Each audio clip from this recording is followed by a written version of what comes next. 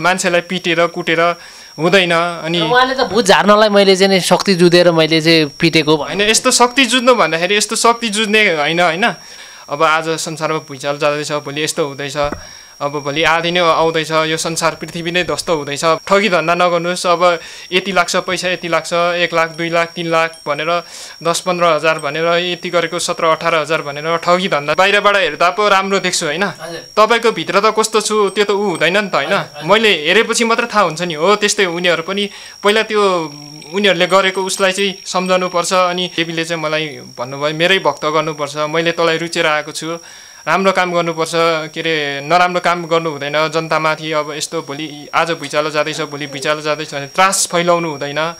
हामीले त्यो सर्वसाधारणहरूलाई तर्साउने ठगी गर्ने त्यस्तो गरेर चाहिँ गरेको हुँदैन।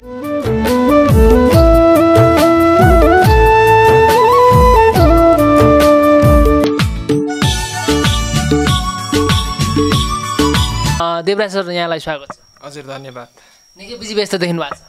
हजुर म खासै बिजी नै छु। अब आज चाहिँ यसो हजुरहरू आउनुभएको भएर हजुरहरूलाई टाइम दिनलाई। डक्टरले अस्पतालले निको नपारेको बिरामीहरूलाई यहाँ ठिक बनाएर पठाउनुहुन्छ। हामीले त्यो पनि गर्छ। अनि सकेसम्म हामीले चाहिँ अब डक्टरले ठिक नगरेको चाहिँ हामीले सकेसम्म चाहिँ गर्ने त गरेछ। अब यदि भएन भने हामीले सकेसम्म डक्टरकोमा पनि सल्लाह लिनु राम्रोसँग। अनि यहाँ पनि देखाउनु भन्छु, दुईतिर गर्नु भन्छ, एक ठाउँमा मात्र गर्नु भनेर भन्दैन हामी, दुईतिरै फोकस गर्नु भन्छौँ हामी। भनेपछि अहिले पछिल्लो समय जुन नेपालमा एउटा माता बाबाहरूको लहरै चलेको छ, काठमाडौँको सट्टरी पछि चाहिँ हामी माता बाबाहरूलाई भेट्न सक्छौँ, जसको कारणले गर्दाखेरि कतिपय जनताहरू आतङ्कित भए, कतिपय चाहिँ माताहरू यति बेला चाहिँ एकपछि अर्को गर्दै पक्राउ परिसकेको छ। नामै लिनु पर्दाखेरि तपाईँको अहिले धरती माता होइन, धरती माताको नामले परिचित विष्णु कुँवरलाई पनि समातिएको छ। त्यस्तै गरी अघोरी बाबाको नाममा पनि विभिन्न आरोपहरू लगाइएको थियो। त्यस्तै गरी अर्जुन छेत्रीलाई आरोपहरू लगाइएको, जसले गर्दाखेरि समग्र तपाईँहरू जति पनि चाहिँ माताहरू हुनुहुन्छ, बाबाहरू हुनुहुन्छ, तपाईँहरूलाई पनि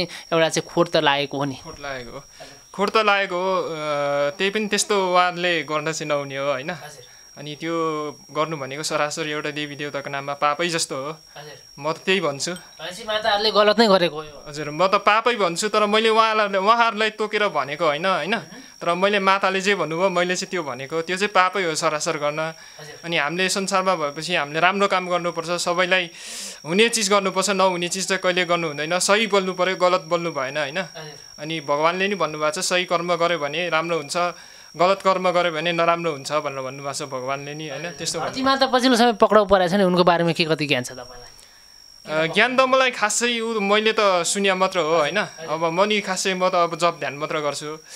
अनि त्यही भएर अब म चाहिँ के भन्न चाहन्छु भने अब सबै राम्रोसँगले गर्नु होइन, नराम्रो काम नगर्नु। देवी देवताले जे दिनुभएको छ त्यो गर्नु। मान्छेलाई कुटेर पिटेर तर्साएर अब त्यस्तो कामहरू चाहिँ नगर्नु। किनकि देवी देवताले धरती माताले जुन भद्रकालीमा एकजना चाहिँ उहाँको भक्तलाई पिट्नु भएको थियो, उहाँले चाहिँ आतङ्कै फैलाएको हो, यो चाहिँ नगर्ने काम गरे हो। आतङ्क भन्दाखेरि मेरो माले चाहिँ के भन्नुहुन्छ, यस्तो काम चाहिँ नगर्नु, राम्रो काम गर्नु होइन, मान्छेलाई पिटेर कुटेर हुँदैन।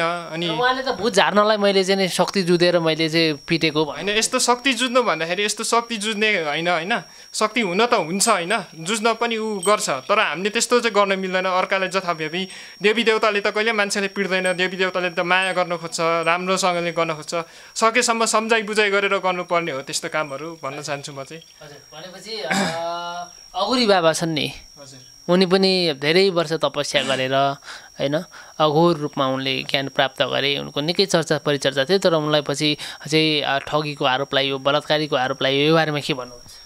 यो बारेमा चाहिँ अब त्यही हो। म अब उहाँ चाहिँ अब उहाँ भनेको उहाँकै ठाउँमा हुनुहुन्छ। उहाँले जस्तो जे गर्नुभयो होइन, त्यो गरेको नगरेको सबै त हामीले मान्छेले गर्ने होइन, त्यो सबै उहाँ भगवान्ले गर्नुहुन्छ त। भगवान्ले त्यसको लेखाजोखा सबै भगवान्ले राखिसकेका हुनुहुन्छ। यो पृथ्वीमा गरेको चालचलनहरू के छ, अब भिडियो रेकर्डर जस्तो गरेर माथि चाहिँ उहाँले राखेको त्यो कर्म पछि हामीले भोग्नुपर्छ। यहाँ नभोगे पनि पछि हामीले त्यो मरेपछि त त्यो हामीले त्यो लिएर जानुपर्छ नि त। त्यही भन्न चाहन्छु म चाहिँ। मरेपछि चाहिँ हामीले कर्म चाहिँ भोग्नुपर्छ। अनि हामीले अरूको बारेमा गलत कुरा चाहिँ गर्न मिल्दैन। त्यो चाहिँ सबै पछि देखाएको हुन्छ, भगवान्ले नै देखाउनुहुन्छ हामीले त्यो सर्वसाधारणहरूलाई तर्साउने ठगी गर्ने त्यस्तो गरेर चाहिँ गरेको हुँदैन कि। त्यही मान्छेको चाहिँ हात हेरेर उसको भाग्य बताउन सक्नुहुन्छ तपाईँ? हात भन्दाखेरि मैले चाहिँ अब महारानी पुकारेर महारानीले के भन्नुहुन्छ त्यो अनुसारले मैले गर्छु उहाँहरूलाई।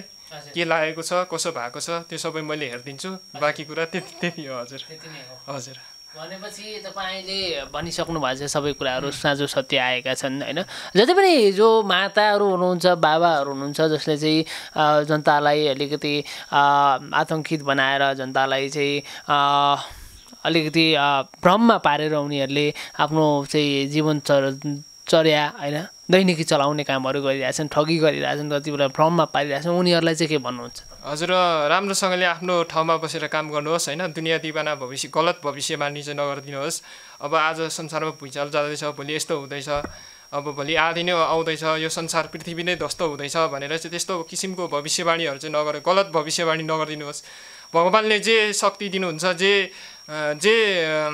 कुराहरू दिनुहुन्छ ज्ञानहरू दिनुहुन्छ त्यसलाई सही सदुपयोग गर्नुहोस् नराम्रो किसिमले नगर्नुहोस् अनि यदि तपाईँहरूले चाहिँ नराम्रो किसिमले सदुपयोग गर्नुभयो भने पछि तपाईँहरूलाई नि यसले के अरे हानि हुनसक्छ अवरोध पुर्याउन सक्छ किनकि भगवान्ले त हेरिरहनु भएको छ माथिबाट को सही को गलत भनेर उहाँले नै छुट्याउने हो सबै राम्रो नराम्रो होइन अनि म चाहिँ उहाँहरूलाई के भन्न चाहन्छु भने त्यही हो राम्रो गर्नुहोस् नराम्रो काम नगर्नुहोस् ठगी धन्दा नगर्नुहोस् अब यति लाग्छ पैसा यति लाग्छ 1 लाख 2 लाख 3 लाख भनेर 10-15 हजार भनेर यति गरेको 17-18 हजार भनेर ठगी धन्दा चाहिँ नगरिदिनुहोस् तपाईँले त्यस्तो कुनै तोकेर लिनु भएको छ कि तपाईँ चाहिँ के छ तपाईँको केसमा चाहिँ यहाँ जति भक्तहरू आउनुहुन्छ होइन मैले तोकेर चाहिँ त्यस्तो गर्ने भनेको छैन मैले चाहिँ अब आफूले गरेको अनुसार चाहिँ उहाँहरूले जति दिनुहुन्छ होइन त्यति नै मैले हात थापेर गर्ने गरेको छु त्योभन्दा बेसी चाहिँ मैले लिने गरेको छैन भनेपछि जति पनि माता बाबाहरू छन् ज्योतिषहरू छन् जति बेला उहाँहरूलाई ठगीको आरोप लागेको छ विभिन्न आरोपहरू लागेको छ यो स्वीकार्नुहुन्छ तपाईँ कतिपय बाबाहरू चाहिँ ठग्छन् रे कतिपय चाहिँ भ्रममा फैलाएर जनतालाई लुट्छन् रे चाहिँ तपाईँको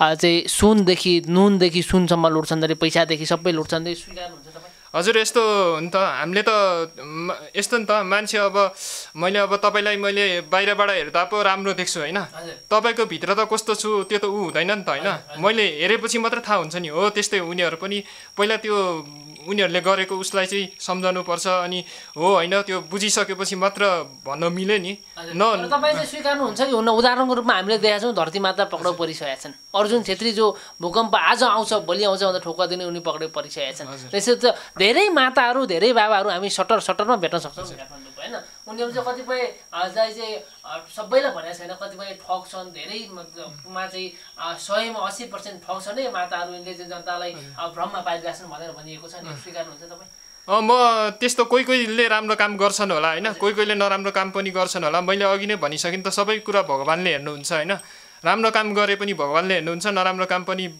गरे पनि भगवान्ले हेर्नुहुन्छ पछि दण्ड पाउने त मान्छेले हो नि त त्यो नराम्रो काम गरेको त म चाहिँ त्यही भने फल चाहिँ भोग्नुपर्छ त्यो एक न एक दिन फल चाहिँ भोग्नुपर्छ भनेपछि जसरी हुन्छ नि अब तपाईँले त अब यो केही समय अगाडि चाहिँ यो पेसालाई छोडेर अरू पेसा गर्ने भनेर भन्नुभएको थियो अरे तर तपाईँलाई माताले पाथीबाट माताले चाहिँ त्यो पेसा गर्नलाई तपाईँलाई चाहिँ मन्जुरी उहाँले दिनु भएन अरे यो बारेमा बताइदिनुहोस् हजुर म चाहिँ पहिला अब अरू बाहिरकै काम गर्ने भनेर सोचेको थिएँ तर देवीले चाहिँ मलाई भन्नुभयो मेरै भक्त गर्नुपर्छ मैले तँलाई रुचेर आएको छु राम्रो काम गर्नुपर्छ के अरे नराम्रो काम गर्नु हुँदैन जनतामाथि अब यस्तो भोलि आज भुइँचालो जाँदैछ भोलि भुइँचालो जाँदैछ भने त्रास फैलाउनु हुँदैन अब मानव कल्याणको लागि मैले तँलाई पठाएको हो जनतालाई त्रास नफैला भनेर भन्नुभएको छ उहाँले चाहिँ अनि सपनामा पनि त्यही दर्शन दिनुभएको छ रोगीहरूलाई निको पार्नुपर्छ भूतप्रेत लागेको बिरामीहरू त्यस्तोहरूलाई चाहिँ निको पार्नुपर्छ भनेपछि अब जुन नेपालमा अहिले विभिन्न खालको टिक्का टिप्पणी विभिन्न राजनैतिक तरलता यहाँनिर सङ्कट यहाँनिर विभिन्न खालका अस्थिरताहरू छन्